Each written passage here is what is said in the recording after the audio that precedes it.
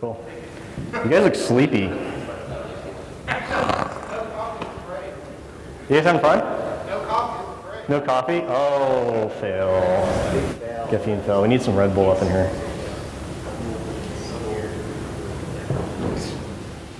Would it help if I started dancing and shouting developers, developers, developers, developers? Would that help? Okay. Cool. All right, so this is a peer-aware desktop application development with Ruby threads and Junetta. I'm actually really happy that there's been a lot of talks today about distributed computing, about threading, about I/O, because those are all really important topics. Specifically because Ruby gets a lot of flack, I think, for not being very performant, and there's a lot of good reasons for that.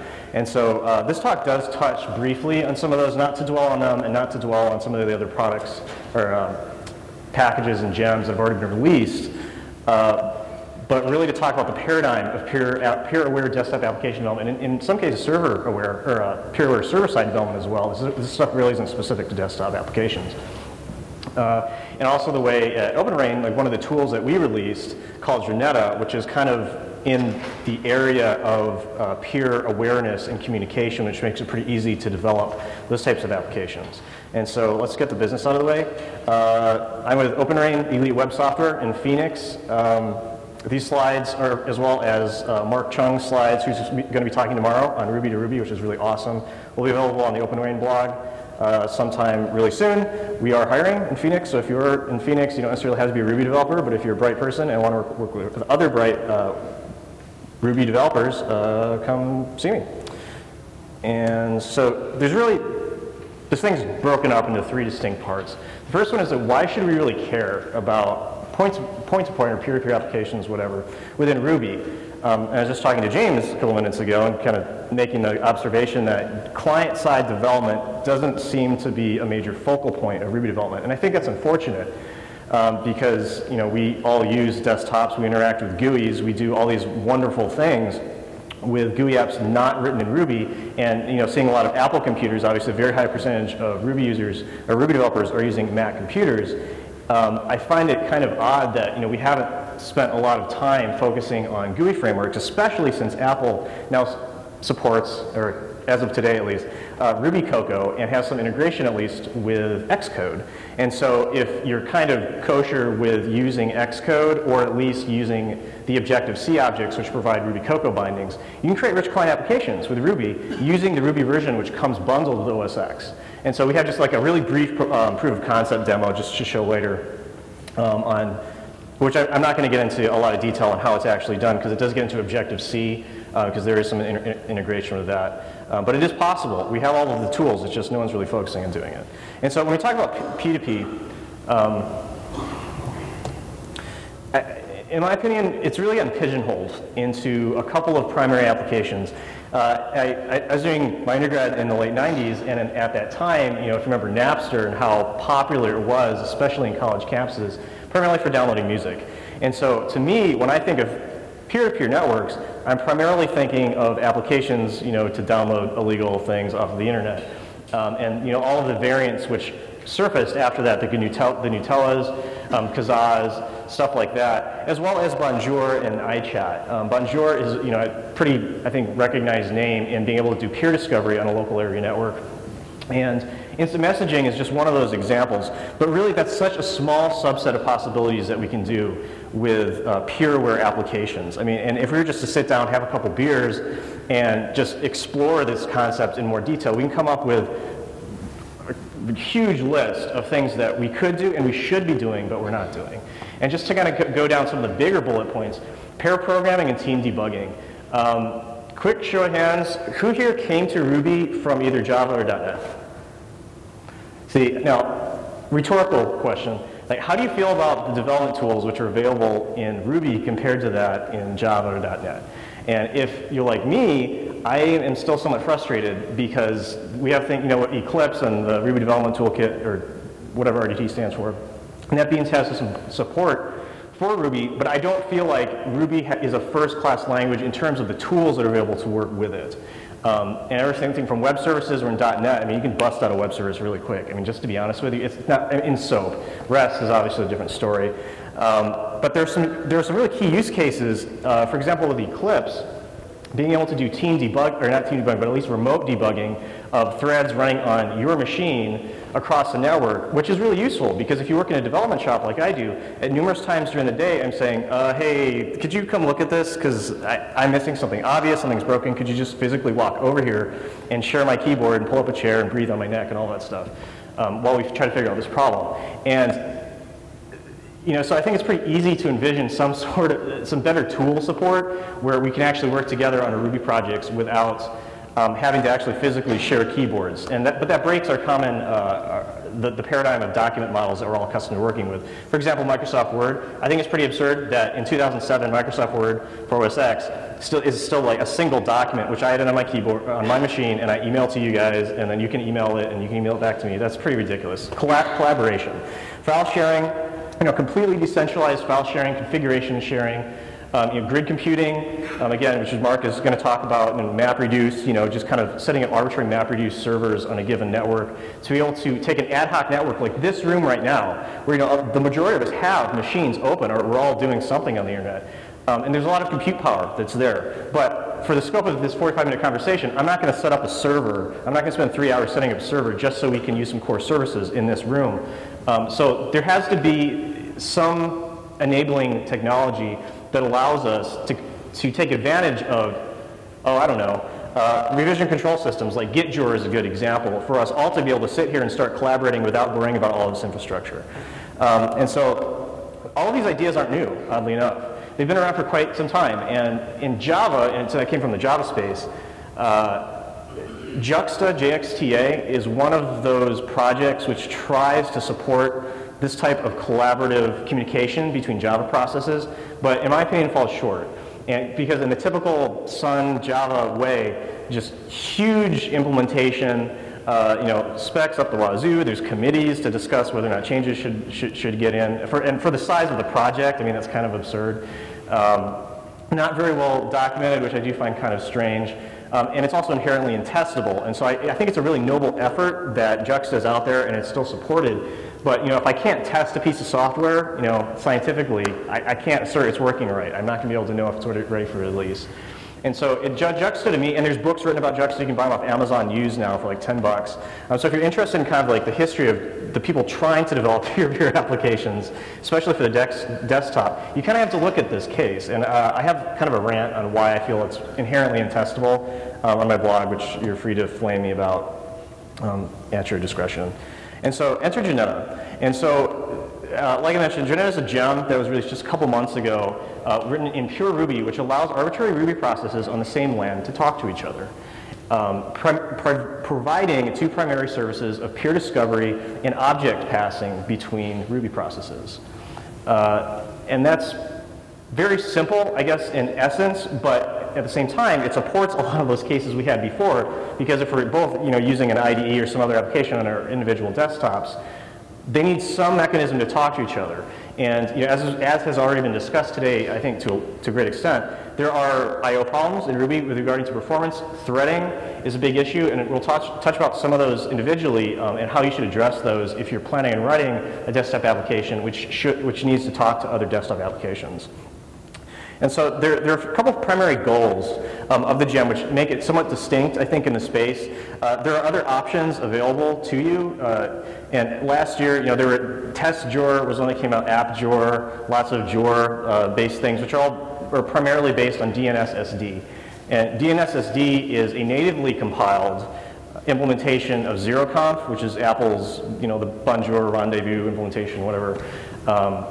And that's all well and good, but at the same time, there are some drawbacks to using native things also, because we kind of lose some of the design power and flexibility of using pure Ruby, and we also have some portability issues too, at least in theory.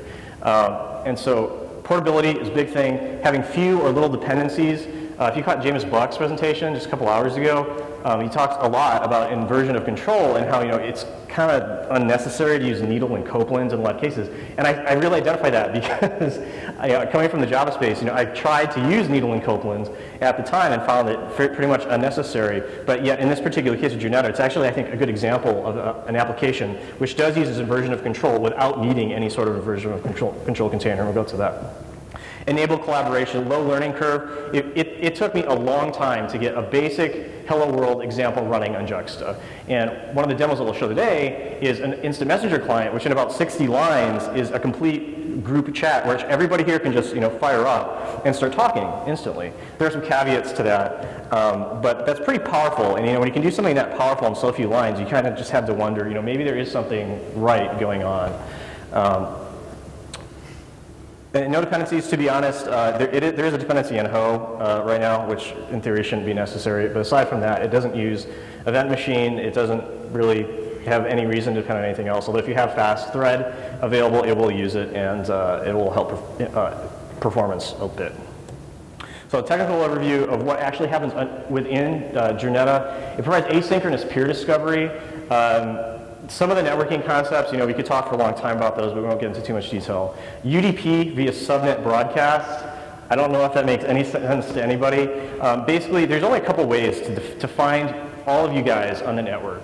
And the two primaries, one is a centralized server, but that's not one of the design goals of Junetta. We're supposed to be able to find each other without doing anything else, without any servers. So that's really not an option. And the other is UDP broadcast, where I can just send a packet out to the Wi-Fi network, and each of you guys, if you're listening on a special address and UDP port, you're going to get that broadcast packet and know that I'm available and be able to respond to me directly with your data. Asynchronous peer I/O. This is where things kind of get interesting, because Junetta allows you to receive data from peers and send data for peers without actually writing any I/O code, which is good and bad, because you could probably do things which are going to use a lot of memory. You can get things backlogged in an outbound message queue, which you might not know about if your peer doesn't receive them. If all of you guys simultaneously close your laptops and I'm in the middle of sending a big text file to you, I can't guarantee that you're going to get that. You can't guarantee that you're going to receive that, because I can't control what you guys are doing on your machines. Lots of threads. Because of the nature of this constant I/O going on, for example, if everybody in this room were in the same chat room, which is completely decentralized, and we're all sending each other messages, that's a lot of I/O going back and forth. And so if I have 100 people sending me data, and I have to read all of that concurrently, in the Junetta model at least, it's going to have 100 threads going on. And for performance reasons, and in Ruby 1.8, that's not going to work for very large scale cases.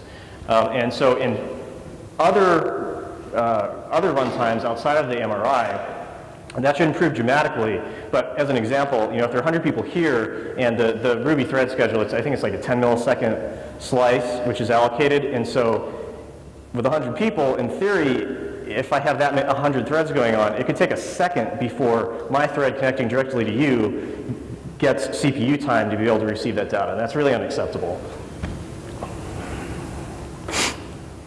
Current requirements. If you install the Junetta gem, it'll run on OS X or Linux on the 1.8 MRI runtime. I really want to get JRuby running, but I'm having some issues with socket. And so if you can help me with that, I'll give you a t-shirt or a beer or something like that. I really love a patch, because I'd love to get it running on JRuby. There's just maybe like 4 lines in the entire gem which need to be changed. So I'll love you forever, BFF. Inside the magic, we talked a little bit about this. Most of the magic is within networking and multi-threading, and that the Junetta engine itself is a facade which allows you to talk to your peers and integrate with your peers without having to really know what's going on under the covers.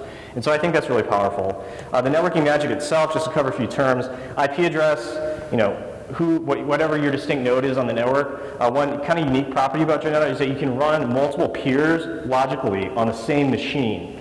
And so you'll need to use a different port number, but if for some reason, like testing, for example, you want to launch 5 instances of the same application on your machine, maybe they're going to be mocked out to some extent, but you can test it actually on your local box. Port number, the way I describe it to my parents is a mailbox at an apartment complex. Just defines what unit in that computer that our data should go to. UDP is how peer discovery works in Junetta. Bonjour is the same way actually. and because UDP can be used to broadcast data across networks. TCP, Transmission Control Protocol, if I want to send data to a specific person that I find, it's going to use a direct TCP connection because I don't need to broadcast that out to everybody. So I'm going to make a direct connection via TCP and send it directly to them. A subnet, Juneta, unlike Juxta and unlike some other libraries available, it does not attempt to work across the internet. It is a local area network only technology. And that was very intentional because the connections you have to go through to get this type of thing working across the internet are very complex. And so it's just the opinion of the gem that let's not do that. If you need to do that, use something else. Because you start to get into issues like NAT traversal, which is a whole other topic. Getting through proxies and other sorts of corporate firewalls, things like that, which is just kind of a nightmare. And the whole gem is less than like 40K, so it's just not something it handles. And so if you're kind of wondering what type of network this is going to work on, really the UDP broadcasts tend to get blocked at borders, or so whatever the router, if you're in a small home office network, those packets that discover other peers aren't going to go out to the internet. And vice versa, peers on other people's networks aren't going to get to you if you're on just a local area network. The whole concept of using Juneta revolves around peers and peer handlers, where it's just an event engine, kind of. And if you're kind of familiar with the event machine, where you're like getting events out, managing state and stuff like that, once you start the engine within your application, you're going to get starting events out. A peer came online, a peer sent you this data, a peer just unregistered, a peer came, updated their metadata information. Everything's based off events. And so if you already have a GUI application, GUI applications tend to be event-based, right? Because you click on a button and there's some handler or listener which gets fired to handle that. That logic is yours, and so all you really have to do is define what happens when that event occurs, and it'll automatically call that logic. So it's pretty, and we'll have examples of that, so it's pretty easy to use. The threading issues are a bit troubling, and with green threads and Ruby 1.8, there are some benefits to it. One thing that people don't talk about very much is that the consistency across platforms is actually really nice. And if you remember Java back in the 90s, we went through this same thing, it seems like, where when they first switched to native threading and allowed the kernel to do scheduling across different threads of the same process, we had variations across different operating systems. And so what would happen is that as a developer, I'd be working on Linux under JBoss or Tomcat or whatever was popular at the time, and I would go into production on a Solaris machine, which has a completely different kernel, and there'd be problems with threading or something. There's a mutex that was deadlocking somewhere, and we'd look at this locally and say, I can't reproduce this, what's going on? The reason is because with native threads, or excuse me, with green threads, they're just consistent across all platforms, and we don't really have that benefit with native threads. But the pros, or rather the cons to green threads, I think far outweigh this, and that's the way the Ruby community is heading in general, so I don't think we should fight it. Ruby-specific calls, like thread.kill, for example, you won't see that in post-POSIX thread implementations, and that's a good thing. Single CPUs, just kind of quick survey also, of your primary development machine, whose machines have only one CPU? Nobody. Okay, how many people, and just to kind of prove this hypothesis, how many people have 2 or more CPUs on their primary development machine?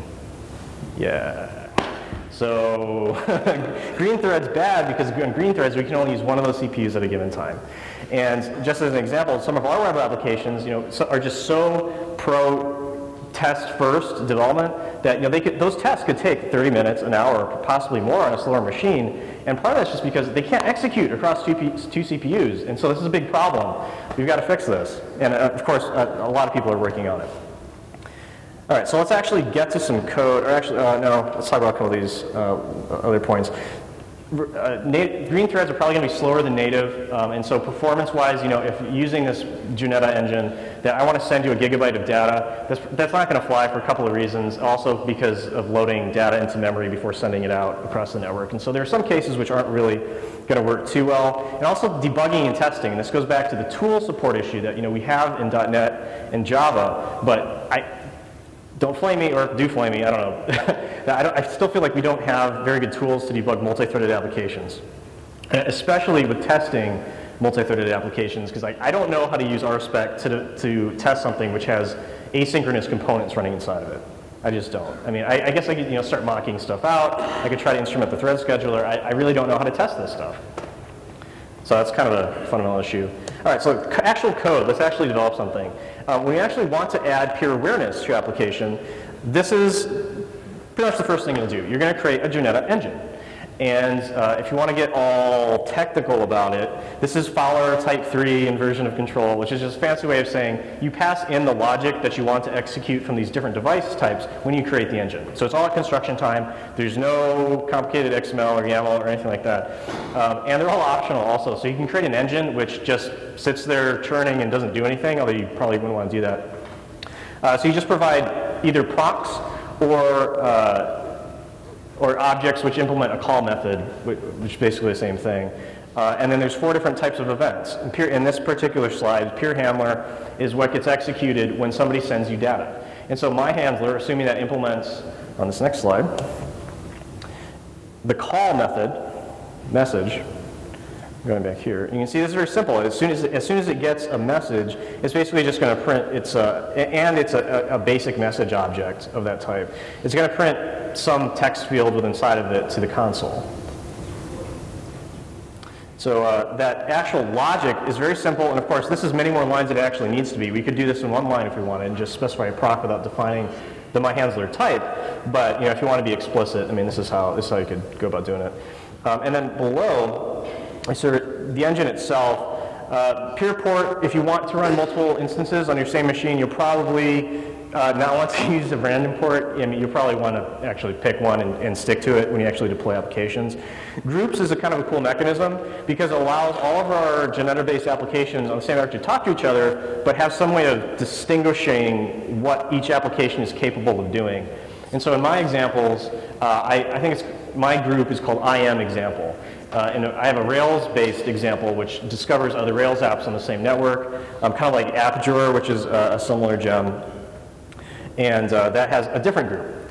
Stop on shutdown. Threading is also one of those things where when you exit an application, you need to make sure you're shutting down cleanly, especially because I/O could be going on. And that even though the user on my local machine clicked close, it's only polite to tell anybody else that I'm talking to across the network that I'm going down. Of course, you can't enforce that because I mean, if you close your laptop late, again, I can't control that, and you're going down whether I like it or not. But stop on shutdown is just like a little helper method which makes sure that threads get shut down fairly cleanly. In the end, because of the threading which happens internally to handle I/O, you just call engine.start, that last line j.start, and as soon as you call that, other peers on the network are going to be seeing you. And we'll see that in a few minutes here. If you don't want to be seen, but you still want to keep the engine around in memory, you can call stop. You can start it again. You can restart it. You can do whatever you want with it. And as I mentioned before, you can also create multiple engines in memory. So defining event handlers, yeah, these are the 2 ways that I mentioned. You can either create a proc, and the peer is actually a type, which is documented in the Junetta documentation. Class myhandler, def call, peer connection. It's 2 synonyms for saying the exact same thing. Just do whichever way makes more sense to you. Here's some explicit information on the different types. As I mentioned, peer handler is what you have to provide, the logic you have to provide when somebody actually sends you data. A registered handler is what happens when I discover you on the network for the first time. And so under most cases, maybe that's only going to happen when you first open your laptop and you start your application, and then you might work for 10 minutes, then decide you want to leave, you'll jump off the network. Peer unregistered handler would get called because my local machine will notice that you went offline. And then peer updated handler, every 4 seconds by default, each engine instance will send a metadata update to everybody else in the network. There are kind of cool, hacky things you can do with that under the covers if you want to be clever. But really, it's just a mechanism to know that this person is indeed still there, and I shouldn't make any assumptions about them going offline or anything like that, because they're still on the network. So let's build this instant messenger application. Let's actually write, complete this code, because we've kind of talked about handling peer events, but we haven't talked about how do we actually send stuff to other peers on the network, or really how do we even know who's on the network to start with. So sending, It's much, much easier because we've already created our engine. It's already on the network. Everybody knows we're there. We've started to figure out, our engine has started to collect, say, oh, you're online. I noticed you. I noticed you. I noticed you. And that generally happens within 4 seconds. And so we've created this basic message object, which has a name and a text, and then called the Junetta.sendToKnownPeers. And by default, every peer on the local area network, which is in my groups, will get this object now. So that's pretty cool, because like one line, just send it to everybody that is going to care about me on the network, and all of a sudden they're going to get the object. The way that the actual marshalling works, it actually just serializes it to YAML, and so anything that can be serialized to YAML and unmarshaled back into an object state via YAML can be sent by Junetta, just automatically out of the box. In the future, there's going to be different ways of registering serialization mechanisms. So if you want to send XML, eventually you'll be able to send XML, but right now it's all YAML based. And the other nice thing about that is it also means that in theory, if you wanted to write another thing on the network which is not written in Ruby, you'd be able to handle that as well, because YAML is very generic. There are things to handle and send and generate YAML in every language. And so that shouldn't be a problem. In this middle area of code, who are my peers? Self.knownPeers. If you have an area, let's say you had a GUI part of your view which just shows everybody that's online, kind of like what iChat and Bonjura does. It shows, Preston Lee, little green dot, and then you double click that dot and start typing. Self.knownPeers allows you to get information on who is known on the network at a given point in time. If you iterate through that, it'll be keyed by a UUID, which is almost certainly unique across the network. It's not actually universally unique, as well as a peer connection object, which allows you to get their IP address. If for some reason you need to know their IP address explicitly, you can get it from there. If you want to know their port number explicitly, you can get it from there. If you want to add other metadata, maybe, that gets sent to peers, you can hack that object and add additional data to it. All right, so let's actually do some demos. So this is actually kind of dangerous, and for a couple of reasons. One is that live demos, those things that you should never do, and I'm going to do it. And the other thing is because of security, and that Junetta is currently a tool. There are some very fundamental, like computer science hard problems about authorization of peers who you don't know. And there's things like Diffie-Hellman, which allow us to exchange keys without necessarily having any sort of predefined data between us, but that doesn't necessarily solve this issue of authorization. So if I have an application, for example, which does distributed testing or distributed computing, I might want everybody on this side of the room to be able to run their tests on my machine, but not people on this side of the room, because people on this side of the room are evil, and I want to prevent that. And so we can't currently really prevent that, and that's just kind of something that needs to be thought out a little bit more. And honestly, a lot of that's going to be very application specific, because it could be the case that maybe you just want to make a queue on the server. It does nothing. It queues jobs, and then there's other things on the network which consumes those jobs, and that's it. There probably isn't too much of a security risk. I mean, maybe you're going to chroot your Ruby process on your machine, or take other security measures, but it's going to be very application specific on how you deal with those things. Things we can't demo right now are JRuby. Again, help! I need a patch for that, as well as Ruby 1.9, because Ruby 1.9 uses native threads.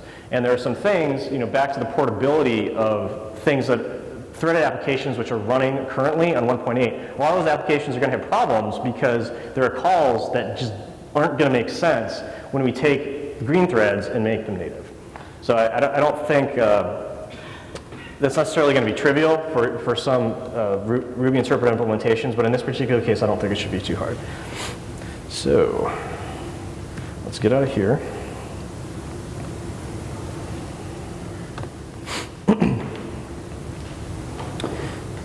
Got a mirrored display, cool. All right, so a couple things. First thing I'm going to do, and I have about 8 or so terminals open here. I'm going to launch, and all of these examples come with a gem, and so if you're sitting at home or something, want to play with it, you'll have all the same code with you. I'm currently using Junetta 0.1.6, which is the current release of it. All right, so we're going to launch this network status example, and what this is going to do, and I'm on my own little private network, so just for safety purposes. And I'm seeing all the other peers on my network, which in this case is just me, but I'm running a whole bunch of different applications on the same network. In this groups column over here, that is too dark. You see IM example, and so I'm running an instant messenger client as well as a Rails application, which is broadcasting its presence to everything across the network. And so we're just going to leave this open here as we're doing these demos to see what's going on. Now I'm going to launch an instant messenger client. You mentioned the font bigger. Sure. Uh-oh. What's the shortcut for that? Is it Command plus? Command plus. Yes, oh, there we go.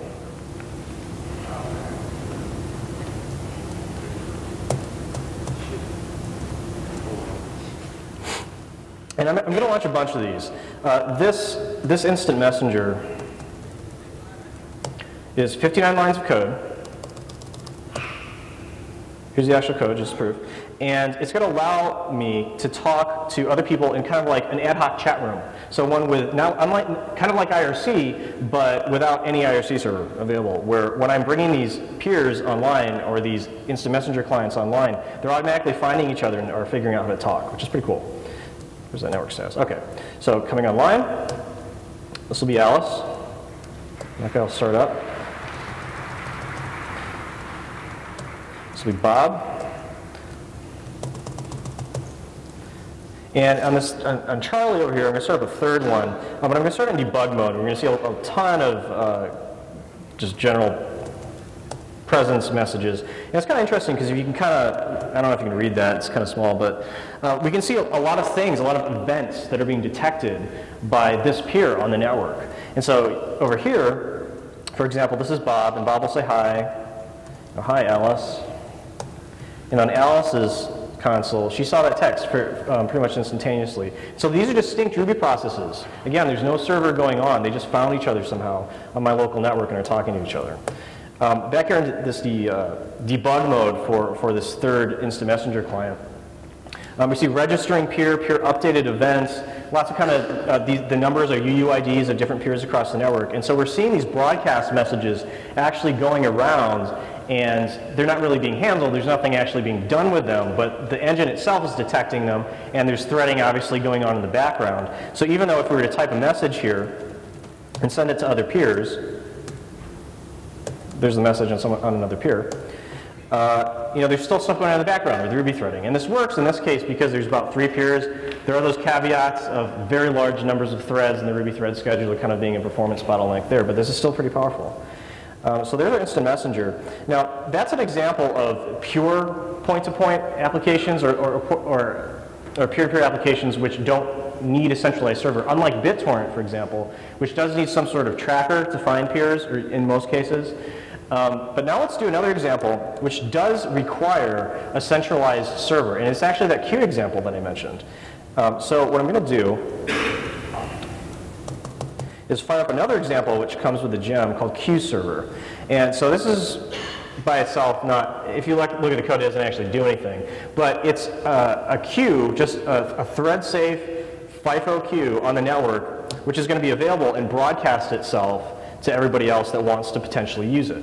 And so if you had, I don't know, maybe you're writing an application to render frames for Shrek 7 or something, and you wanted to delegate rendering every frame to a different machine, you might fire up something like queue server, where the server concept is something I came up with. I said this process is going to be a server. It's not something the engine enforces upon you, but it's just a concept they added on top of it. So I fired up my queue server, and it's not doing anything. No one else is using it, so let's start using it. And queue client. And just to make it more interesting, I'm going to fire up a second client. All right. So we have 2 clients, and there's stuff going on here, and then we have a server. And so I'm going to leave it on a server while I talk about this. And so the clients are really having 2 jobs. One is they're producing work to do, and once they produce work to do, they look for a server on the network, and once they find it, they throw this work at it, and so it gets enqueued. And so this server is kind of managing all of the work that's being produced on the network.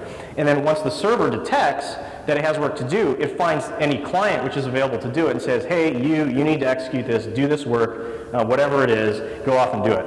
And so on the server side, we see that there's jobs getting found, they're somehow getting to the server, and then sending to peer. As soon as that job gets in, it's delegating that back off to the server. So we don't really have any CPU crunch time going on this queue server process, because all of the actual work is being delegated to the clients. Now on the client side, since the clients have those two jobs, like I mentioned, they create jobs and they consume jobs. So creating job, in this case 606, and then in this case the server sent the job right back to the client to say, you know what, you need to actually process this job. But then we see below this a bunch of jobs which are getting created but aren't getting processed by this peer. And so if we look at another peer, we see that this guy's actually processing, it's consuming more jobs than it's producing. And so even though this is a fairly trivial example, we've created our own distributed work system, to crunch different data using different processes without very much integration work at all. And so when we're talking about building bigger applications, I think this is the right direction that desktop apps should be going with. I think our desktop applications especially should be able to talk to each other a lot. It's one of those kind of few benefits that we're having, it seems like these days, to doing a desktop application as opposed to a web application, because we can have all of this rich access to the file system and compute power that might be a little harder to leverage on the web. And lastly, we have not last, we've got two more demos, and I've only got a couple minutes left, I think, so I'll try to make it fast. We have a Rails app. So I'm just going to restart real quick. This is a just completely bare bones Rails app. There's absolutely nothing going on except it uses Janetta under the covers to detect other things that are going on the network. And there we go. And so it's already picked up something on the network. It's going to refresh every second, and hopefully it'll pick up more peers. I'm short on time, so I'm going to jump back to the presentation. In terms of GUI apps also, Mark actually busted out a really quick Ruby Cocoa application as a proof of concept that this is a paradigm that is worth pursuing. And we see text appearing in the console. Again, I'm short on time, so I'm just going to jump out of this.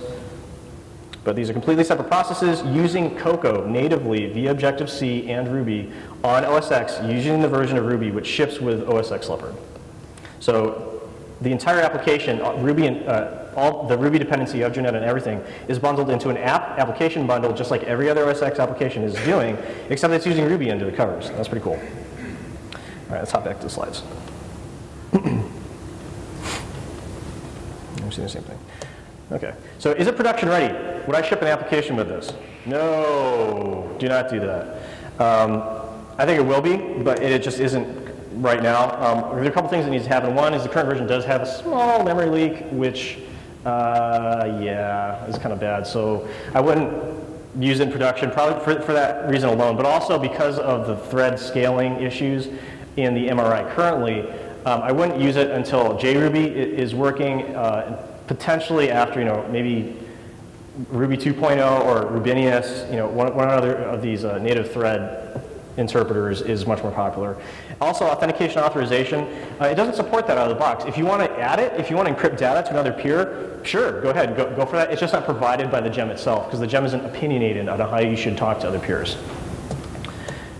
So in the future, yep, I already addressed that. And so I guess my summary challenge, and if you take something away from this presentation, my challenge to the people here and as people that are developing these rich client GUI applications is that we need a tool.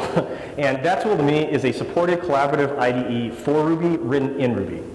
The IDE part itself in Ruby for Ruby has been attempted before, and there are some kind of small open source projects which address that, and I think that is absolutely the right direction. But also I think there's so many advantages to DSLs, metaprogramming in Ruby that don't really work so hot in Java and .NET. We should have a tool which reflects how awesome Ruby is.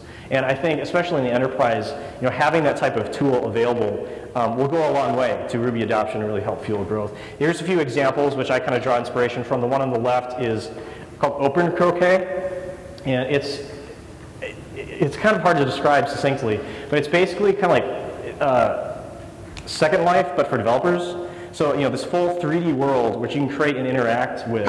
It's in Smalltalk, by the way, so it's not really directly related to Ruby. But you can right-click on objects or change the code of what's happening while it's running. And this thing is doing some sort of gene simulation or something, I don't know. But you can interact with the code directly inside the tool itself. The middle one on the bottom, I know this is really small and hard to read. It's called Sub-Etha Edit, which is a commercial product, kind of like TextMate. It's just like a basic text editor, but it does collaborative editing.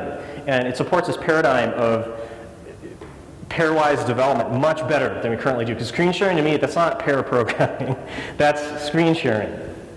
And we're kind of missing the point if we think that screen sharing is as far as we can go in collaborative development. The one on the right is it's a Symbolics product, which in Symbolics I believe I don't think they're even around anymore, but they developed a Lisp machine in the early 90s, I think, which was just an awesome concept to start with, but again, Lisp, so didn't really take off. But you could edit the kernel while it was running, which is kind of crazy. The actual operating system kernel. The actual tools to do all of that were built into the operating system itself, as well as all the libraries. Really crazy concepts, and I think just because of the dynamic nature of Ruby, we can do a lot of these things. We really can, but we need to start focusing some attention on them. So in summary, thank you.